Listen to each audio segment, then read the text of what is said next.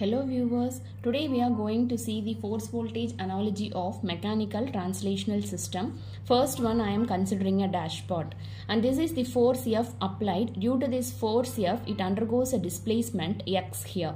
So the force balance equation is given as F is equal to B into dx by dt, and dx by dt is nothing but velocity. So here I am writing it as B into V. So here the input what we are giving is force and the output what we are getting is velocity, right?